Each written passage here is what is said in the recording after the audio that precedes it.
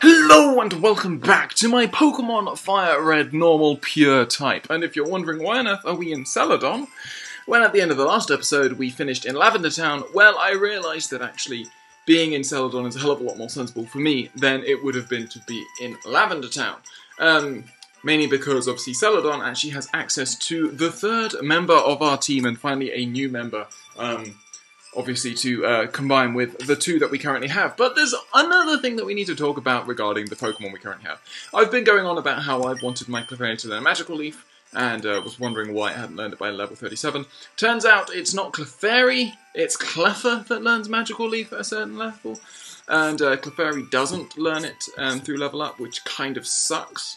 So essentially what I can do is I can either wait for Clefairy to learn Meteor Mash, if I wanted a Meteor Mash Clefable on my team, because Clefairy does learn Meteor Mash, or I can just evolve our Clefairy right here, right now, and I think that is actually what we're going to do, mainly because, yeah, pretty much it was, we were holding out for a move that we're not going to get, and whilst it means essentially we are going to end up with no true Grass-type move on our team, hopefully Water Pulse is going to essentially be able to do most of the coverage that we need.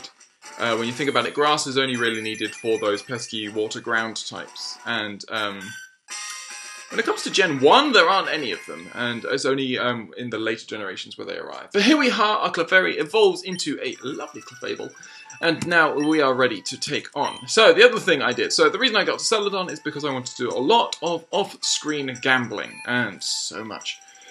Oh dear, it just took so long. So essentially, yep, I have maxed out all of my gambling. So as you can see, we have 999 coins. That took absolutely forever to actually get. But we have our reward here when we receive our Porygon here. And so we now have a level 26 Porygon, mild nature, normal, obviously pure normal type with agility, Psybeam, recover and sharpen. So this is our new member of our team, a Porygon, and we will be using it a lot in the coming episodes, obviously. Because from now on, essentially, it is what we've got to do is we've got to pretty much hit a straight rush. We've got to try and get from here all the way down to we've got to get down to Fuchsia and get down to the Safari Zone where we will be able to find our remaining 3 members of our team. But, so, we are here in Celadon, and why are we here in Celadon? Well, of course, we need to continue on the story, and the main storyline continues in the Celadon Game Corner, where I have spent a lot of time gambling, but we talk to this guy. And, of course, he says he's guarding this poster, just randomly giving us all this information. We can now, I want to see how much Psybeam does. It's over half, that's important. So we take out his Raticate. He's also got a Zubat. Obviously, the lovely thing about Porygon is that Psybeam is super effective on literally on the vast majority of Team Rocket Pokemon and stuff like that, which is really good news for us. So we're going to be able to access the Rocket hideout here in Celadon, and we're going to start taking on these Team Rocket members. And hopefully our Porygon is going to be able to do an awful lot here. We are going to swap out just because I did have a Tail Whip on me, and I would much rather not get a Hyper Fang to the face. You're not going to get away with this brat, he says. So, there is a PP up hidden in that tree. And we're going to continue to make our way around as we find the escape rope just there. And now we're going to take on these guys. As you can see, we have nothing that's actually super effective against Drowsy, but obviously what we do have is we have an awful lot of levels on these Pokemon. So for the Machop, we'll go back into our Porygon, and let's see how much Psybeam does. Psybeam does an awful lot. Takes you out. Porygon grows to level 27. It's impressive that it's actually at that level. I wasn't actually expecting it to be as high a level as it is. And we actually do not actually have anything. Do I have any? Yes. Gotta love the berries. The berries are really helpful, just in those odd cases where you do actually need, you know, to be healed from various statuses. Okay, so next guy. Obviously, what we're looking for here is we are looking for the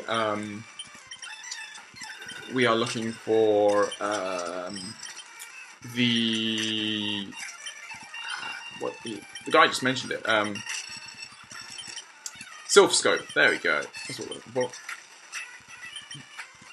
Obviously, if we get the Silph Scope will allow us to progress in Lavender Town. Once we can get through Lavender Town, we can then get the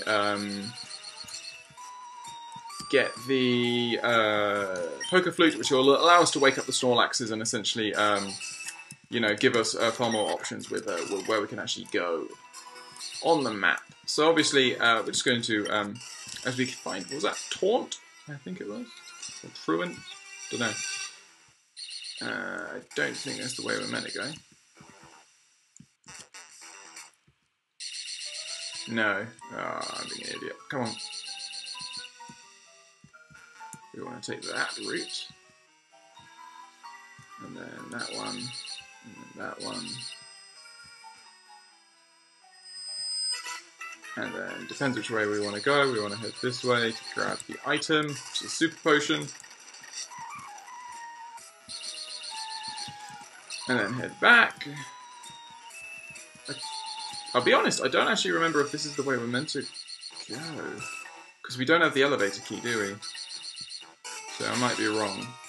Which would suck, but oh well. We'll hit this one, we'll go down. Oh no, because yeah, there is the path up there as well. And yes.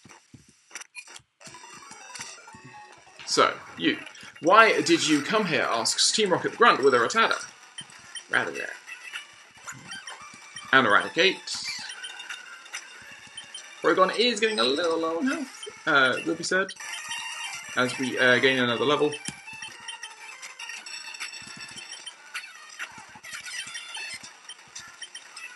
As we zip through these battles, again, we are largely over-leveled for the vast majority of these battles, but that is no issue for us, really. So, do we have any Super Potions, is the question. We do have one. So we're going to take on this, as we take on, we are running out of Psybeams, but thankfully we are seeing some poison Pokemon again, so we can take you guys out. Silph Scope, huh? I don't know where it is. So, that is everything there. And it appears to need a key. Okay, so we do need the key. Okay. So, that obviously implies that we need to go down another level, and then we can find the key there. So, he's got a Machop. We can obviously Psybeam away. We're going to see another Machop. We are going to need to Ether here. Seismic Toss obviously does the same amount of damage as the level, so that's really not something we need to worry about. You can't go anywhere without the lift key, as we get Frustration, which is a pretty useless TM, to be honest, to actually get in a normal run. As we find a Nugget just there, because obviously you can just use Return. Return is so much easier to deal with than Frustration, just because the issue with Frustration is obviously it's about how. Obviously, it works best if your Pokemon are unhappy, and the issue is that your Pokemon gain happiness literally by walking around, so it's very difficult to actually try and maintain the maximum damage for Frustration. As we gain landing on Psybeam, we're going to see a Drowsy, so obviously we'll swap here. Secret Power takes out the Drowsy, lovely. It's here somewhere. As we find the black glasses, which will increase the power of any Dark-type moves that we have. I don't think we will actually have any Dark-type moves in this run, thinking about it. Snatch, which is a Dark-type move actually, then again. So, the elevator doesn't work. Who has the lift key? Asks this Team Rocket grunt. We trace Copping's levitate. We take you out. We take out the super. We got the jubbly. Oh no, I dropped the lift key. Thank you very much. So, if we just quickly go to our TMs. So Oddage can learn but it's seed, but that makes some sense. So we have Taunt, we have Frustration, we have Dig, we have Brick Break, which we will want to use eventually, but not on any of these Pokemon. Attack that may take the foe's held item if the user is holding one, steals the effects of the foe's healing or status changing move. So if we just give Thief to Porygon just for the moment, just so we have a Dark type move, it'll be better than Sharpen, because Sharpen raises attack, and really Porygon is unlikely to be using any physical type moves, or any physical moves.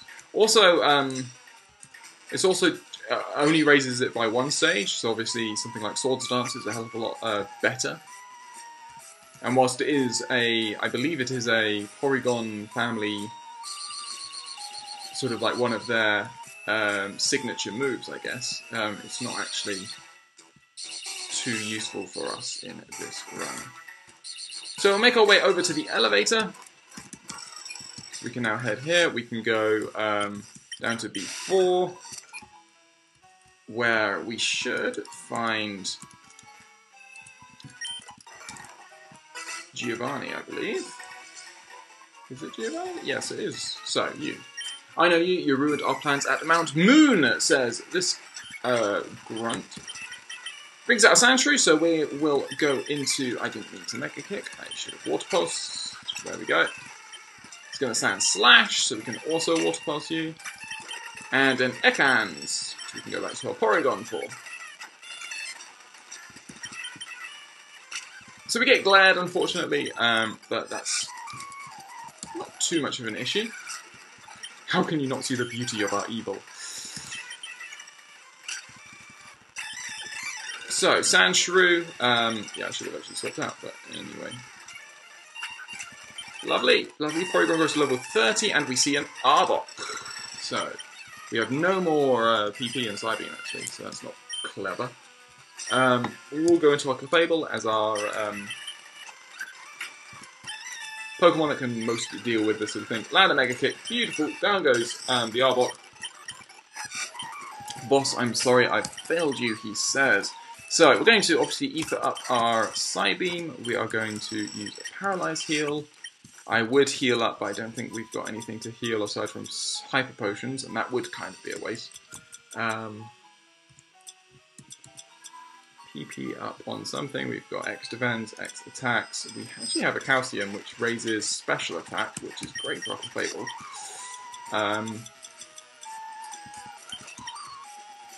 So, what is next? Yeah, so it is Giovanni. And yeah, we will take him on. Let's see how we fare.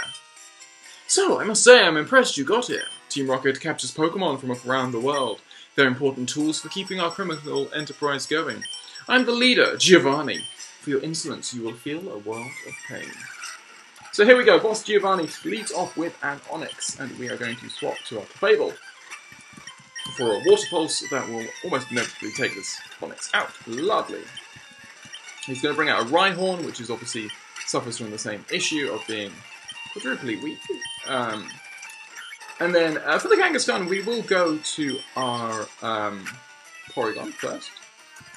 And then we will swap out, because as you can see, that was very, very little damage. Let's see if we can land a Mega Kick. We can, and that does a huge amount of damage. And now we can Water Pulse to finish off the Kangaskhan. Lovely. Sir, what? This cannot be.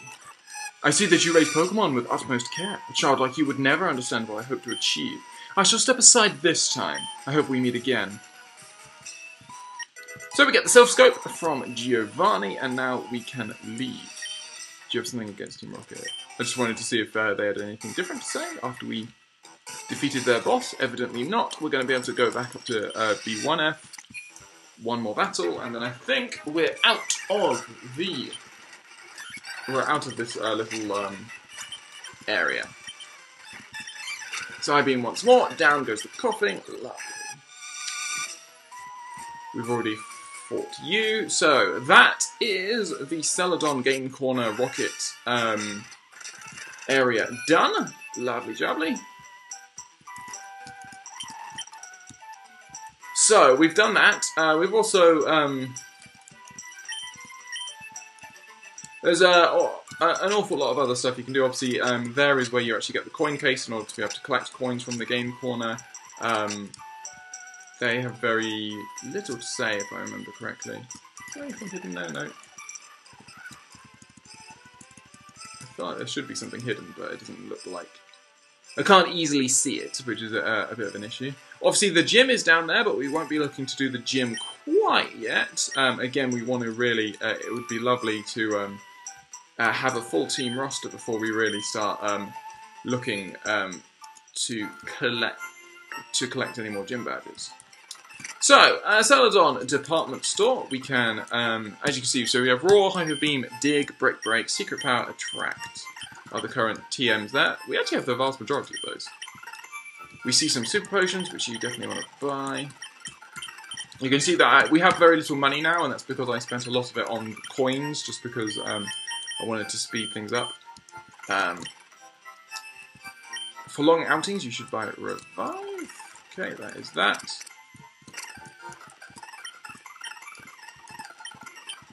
So, we're going to get Counter. Do we want to learn Counter? Well, think about it. It's obviously a move tutor. Usually, so obviously, this guy is talking about Haunted tending to different Pokemon while being traders. Obviously, talking about trade evolutions. Yeah, normally you get Counter as a TM. So I'm guessing it's become a move tutor move. Pokedoll. You can throw a Pokedoll at a Pokemon to distract it. We've got all the various stones that you need. And some mail. What's up here? Yep, the various stat enhancers. Like, processors. So, all of these are obviously, they increase Pokemon stats by one stage in battle, once in battle, and these are the stat enhancers that work not just in battle but also outside. So we've also got this little girl who will give us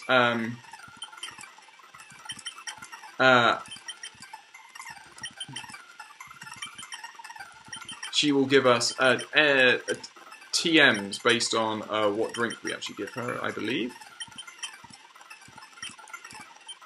Okay, so if we talk to you, so if we give her a drink and we give her fresh water, we get TM16, which is light screen. If we give her a soda pop, we get TM20, which is safeguard. And if we give her a lemonade, then we're going to get TM33, which is reflect. So you can get essentially the three sort of like shielding moves. Obviously, light screens for special attacks, reflect for physical attacks, and safeguard is for status ailments. So, the nice old lady in the mansion will give you tea. So we get tea, nothing beats thirst, like some tea. I'm pretty sure, I think we actually need the tea in order to gain access to Saffron. We can continue heading through here. Here we have the game designers that are randomly in the game. Isn't Erica cute? I like Misty a lot. And Sabrina, I like her. I'm the graphic artist, I'm the programmer, and yeah, he's the guy who, if you fill your Pokedex, he'll give you something. So that is that. So whilst that guy is currently blocking the path, I'm pretty sure there is a way to get round. Is there anything down here? No, it doesn't look like it. So if we head into here and you climb up all the stairs, we should gain access to this room, which gives us an EV, is it? Yes, we do get an EV, so Obviously, we could theoretically use Eevee, but obviously we wouldn't be able to evolve our Eevee just because obviously the evolution is not a normal type. Any of the Eevee evolutions are not normal type. We can also get ourselves an Ether as we head along there. Now, so, we obviously now have T, which should mean that we can actually bypass our way into Celadon? Sorry, into Saffron, yeah. And obviously, the issue with Saffron is that the vast majority of these areas are going to be blocked off by Team Rocket grunts. I'm just wondering whether, say, Mr. Psychic's house is available. You wanted this. Yes, we get TM29, which is Psychic, which is great news for us. I believe, I'm pretty sure I'm going to give Psychic to our Porygon. Obviously, we obviously have Psybeam as well, which is really helpful. I don't think we can... Yeah, so we can't currently do the Saffron City Rockets stuff yet. We can't do that until we complete the mission in Lavender Town. I'm pretty sure it's Lavender Town that we need to do. So we're just going to quickly heal up because for some reason I hadn't healed up yet. And then we'll do some of the battles. So I did one of these battles because I believe there's a situation where you have to do one of the battles in order to get from Lavender to Celadon. So I have done one of these battles, but I believe it was a really simple one. It was like a Growlithe and Vulpix, I think, and they both went down to Clefairy's Water Pulse. So nothing too interesting there. So we see this trainer has Voltorbs, which are obviously rather fast. As Porygon grows to level 31, we're going to see a Magnemite, which thankfully does go down in 2 hits to our Psybeam. And obviously the Coughing will certainly go down in 1 hit, being weak to Psychic. We see some Bikers. We also have an Expert, or a Gambler, sorry, here. Gamer, that's the one. And we get put to sleep as we land a Thief. Lovely. Another Hypnosis lands, which kind of sucks. And we wake up again, and this time he misses. And he's got a Poliwhirl. And he misses that. So there we go. Cool. Things didn't work today, he says. So we've got a Biker here. Biker Ricardo sends out Coughing. The nice thing about Bikers is obviously that a large chunk of them are like using poison types, which is really going to help our Porygon. That was sort of one of the reasons why I really wanted to get the Porygon before doing a lot of these battles, because of the fact I knew Porygon was going to get going to have an advantage against a lot of these guys. So obviously we did not learn Lock On there. Lock On is a move that essentially guarantees that the next move that you use will hit. So if you want to use something like Zap Cannon because it's only got 50% accuracy, or you want to use a one-hit KO move, then you can. But obviously you do have to suffer the fact that it takes obviously 2 turns to do so, which is inconvenient.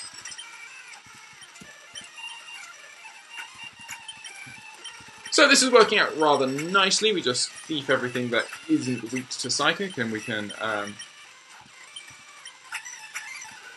you're kidding me. This shouldn't be a contact move, should it? As Porygon grows to level 33, we will zip along here because we can, and we can try and just get back to Lavender Town, heal up. I'm pretty sure what we'll probably end up doing is that we'll probably just... We won't be able to do the whole tower. Maybe we'll finish with the battle with our rival inside the tower. As we will Psybeam these Clefairy. Here's 2 Clefairy. Goodbye. Lovely jubbly. You read that Clefairy evolves with a Moonstone. You would be correct. I would know. I have a Clefairy. I did evolve it with a Moonstone. So there we go. We see more Grimer. This is the point in the game where you just start seeing loads and loads of these poison types. Grimer, Muck, stuff like that.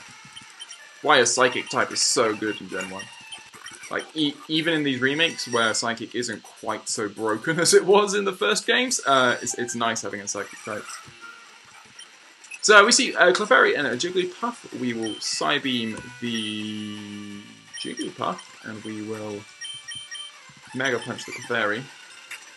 Goodbye. Psybeam comes through and nearly takes you out.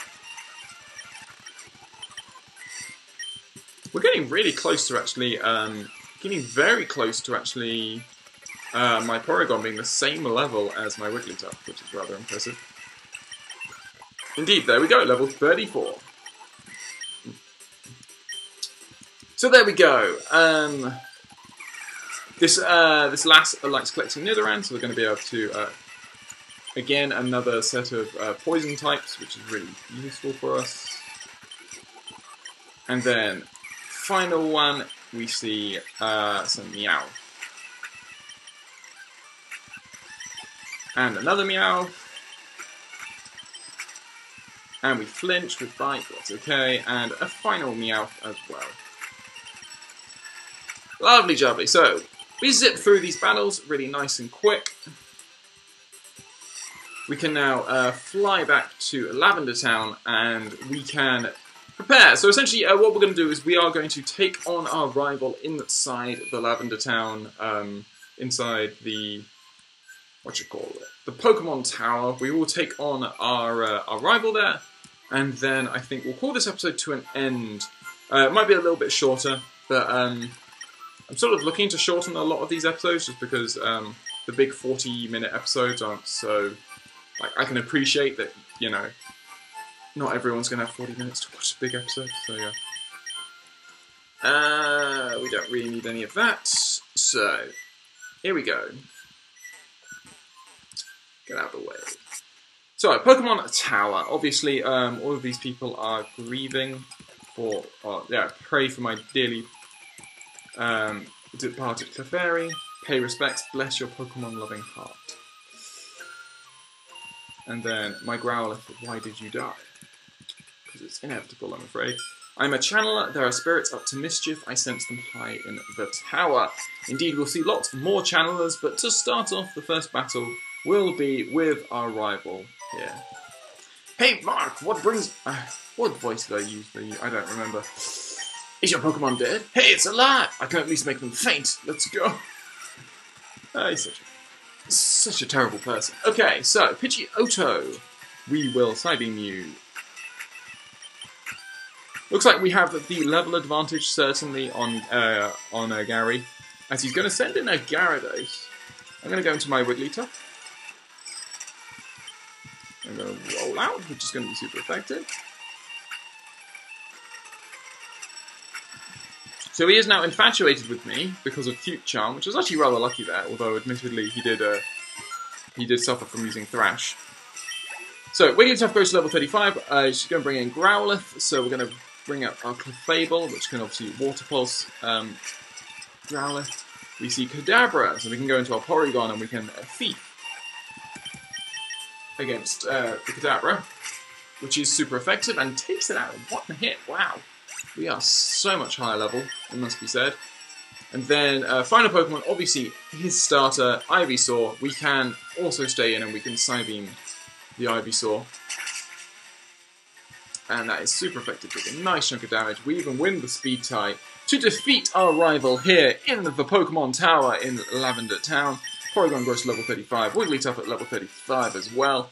I took it easy on you too, he says. How's your Pokedex coming? I just caught a Cubone. I can't find the bigger Marowak. Where could they be? I bet there aren't any left.